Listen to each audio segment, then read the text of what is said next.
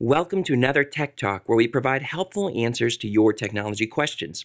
I'm David Grant from Creative Technology Solutions, and we partner with small business and not-for-profit organizations in Northern Indiana who need better results from their technology. And today, I'm going to respond to a Facebook post asking, when using PowerPoint created slides in Apple's Keynote, how do you get the slides to rotate every 6 seconds in a loop?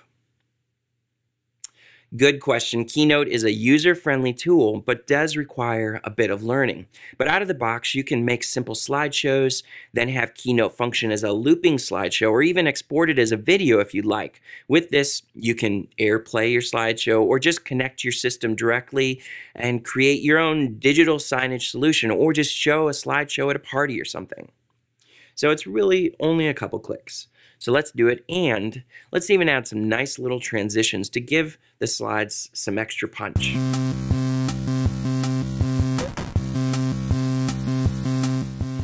Okay, here's our PowerPoint presentation. We're going to use our Cloud Computing Webinar PowerPoint file. If you want to listen to our whole Cloud Computing webinar, check out the link at the bottom of the screen. First, we need to open the PowerPoint file using Apple's Keynote application. Now, Keynote is a free app provided by Apple with the purchase of your system, but you have to download it before you can use it. If you've not done that, you should be able to do that from the App Store. Once it's installed on your system, right-click or control-click on the file and choose Open With. That will open another panel showing all applications your computer thinks might be able to read that file. Look for the Keynote option and select it. Now that your presentation is open, you'll want to see all the slides in the navigator along the left side of the screen. If you do not, choose View from the menu bar, then select Navigator, which is the third item down from the top of the menu. We need to select all of the slides. Click on any slide in the navigator and choose Edit from the menu bar, then select Select All, or after selecting a slide, press Command A. Let's add a transition to all of our slides. This feature can quickly get out of control, but maybe if you're looking for something a little fun, this might be a good way to go. You can skip this step if you prefer to just transition directly from slide to slide, but for now, we're going to head to the Animate pane on the right side of the page and add a simple fade between each slide. With all slides selected, choosing an effect now will apply to all of them. Click Add an Effect and choose the effect you prefer. If you want to customize your transitions, you can choose a different transition effect only for a single slide or each individual slide by selecting them individually, then applying the transition. But again, since all of our slides are selected, this is applied to all of them. So from the list, you can preview the transitions by clicking Preview to the right of each transition. And we'll keep it simple and choose Fade Through Color.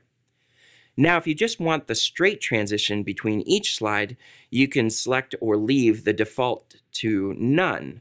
The Start Transition controls will be there regardless of your selection here, and that's really what we need next. This is where we tell the slideshow to happen automatically and to set the length of each slide. So let's change on-click from the Start Transition dropdown to Automatically and set the delay to 6 seconds. Now if you go to the first slide and hit play, you'll see the slideshow start and transition every 6 seconds with our Fade Through Color transition. As it is, the slideshow will only play through one time and stop, so now we need to tell it to loop. Head to the top right-hand corner of the screen and choose the Document pane. In the slideshow settings, you'll see the Loop Slideshow option. Select that. Now if you hit play, you're transitioning every 6 seconds and looping until you hit the Escape key to quit. And if you wanted to export your slideshow as a movie that just goes through the slideshow one time, let's say if you have a video player that will loop a video file, choose File, Export to, and select QuickTime.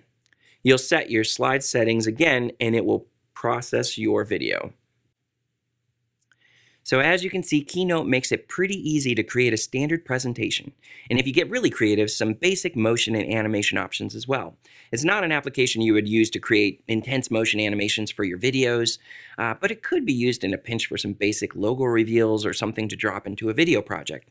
But it is great for a simple, maybe announcement slideshow for a church, a digital menu display at a restaurant, digital signage in your business, or just showing off some family pictures at a party. And we hope this was helpful to introduce you to maybe an application or a feature you weren't aware of. If you have any questions, fill out the form at the bottom of this page or go to this URL and we'll see what we can do to help.